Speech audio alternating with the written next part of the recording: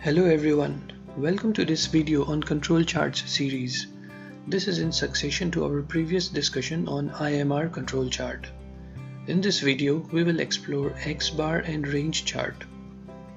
We use this chart when subgroup size is 2 to 5. It is popularly known as X-bar R chart. Samples used for this chart are collected at regular intervals.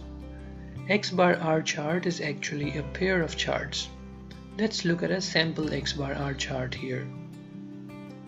Top one is the X-bar chart, which monitors process mean. Bottom one is the range chart, which monitors process standard deviation, as approximated by the sample moving range. An important concept to note here is that range is a better estimate of dispersion for small sample sizes. Let's understand the control limits of the X-bar R chart now. As we have already discussed in video 1.8 on Introduction to Control Charts, control limits are calculated from historical data, which is the process data. It thus represents the voice of the process, or the VOP. What we would require to calculate control limits is K, that is the number of subgroups, N, which is the sample size of each subgroup,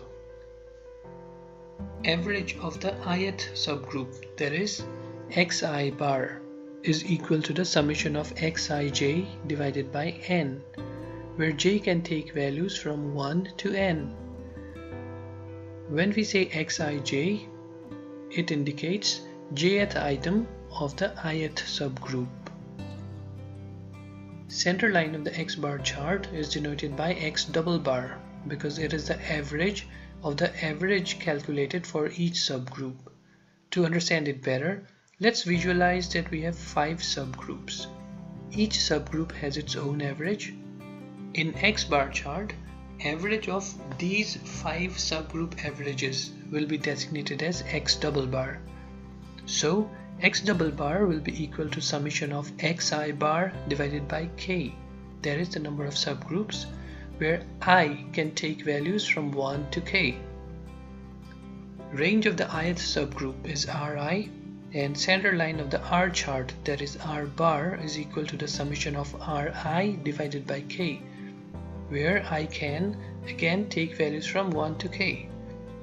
So this was all that we required to be able to calculate the control limits. Now here are the formulas that we use to calculate the upper control limit and lower control limit for X-bar chart and then for R chart. In these formulas, A2, D3 and D4 are control chart constants which have table values. We can get those values from available tables for control chart constants corresponding to the sample size that we have. This was all about X-bar R charts. Now you know when to use an X-bar R chart in your project and the idea behind it. Our next video in this series is on X-bar and standard deviation chart. Stay tuned for it. Thank you very much for watching this video. Feel free to share your comments or get in touch with me on LinkedIn. Please subscribe to this channel by clicking the red colored subscribe button while watching the video. Cheers and have a good one.